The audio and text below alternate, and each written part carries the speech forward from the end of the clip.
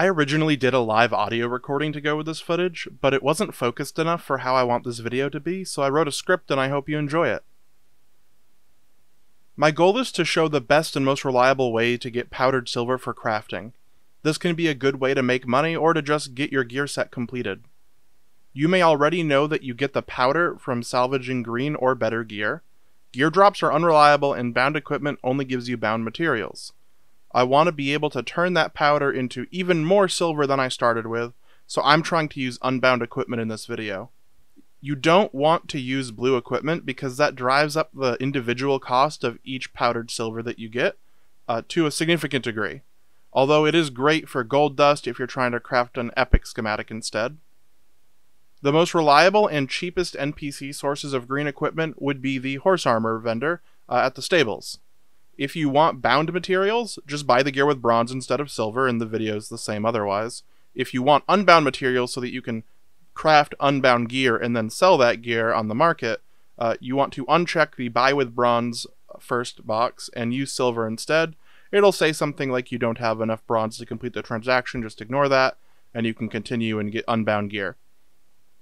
I bought 100 of each green horse armor and salvaged all of them to get a rough estimate of what you might expect. Please be aware this is heavily RNG reliant, and 100 of each item is not a significant sample size.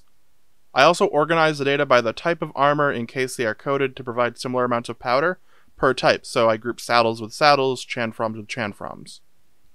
This entire video cost about 500,000 silver and 160,000 bronze between buying and then salvaging fees. I'm going to highlight the cheapest, the fastest, and the worst gear to salvage.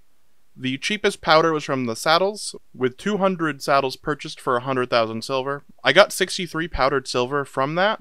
That's a hit rate of about 31% and a cost of 1,587 silver per powdered silver. The fastest and most expensive was the tax, which cost about 200,000 total, and provides 95 powder, with a 47% hit rate. The net cost of that is going to be about 2,100 silver each. With salvaging costs included, you're looking at 1905 combined currency per powdered silver from saddles, and 2316 from tax. That's important because tax are barely the most expensive overall when you combine silver and bronze together. Because you need to salvage far fewer tax to get more powdered silver, you save a lot of bronze and salvaging fees. The next most expensive is leg guards at 2295 compared to the tax 2316. That's only 21 combined currency cheaper. If you're able to sell your leftover tertiary crafting materials at market minimum, you make a lot of your money back. In fact, I estimated that if I sold everything, including the powdered silver I got, I'd make about 140 to 150,000 silver profit, and only lose about 160,000 bronze to do it. All of the other resources I salvage sell at market minimum values. The table is on the screen now for those prices. The item with the most tertiary value, meaning the least currency loss per salvage, was actually the saddles again.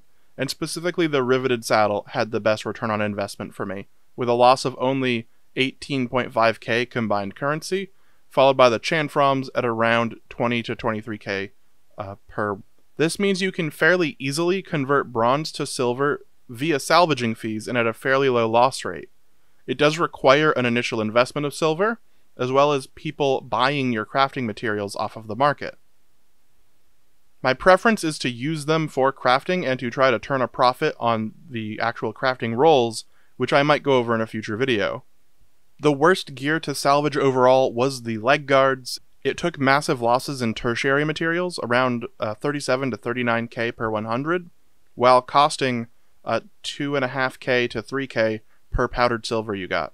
I would highly recommend using saddles if you don't care about losing a little bit more bronze and saving a bit more silver. If you want to get them quickly and you don't want to lose a lot of bronze doing it and you don't care about your silver, use tax for sure, because you will get the silver the fastest and at the least bronze cost to you, although they do have a high combined cost because of the 1k silver. I hope you learned a lot here. Let me know if you want to see more content like this.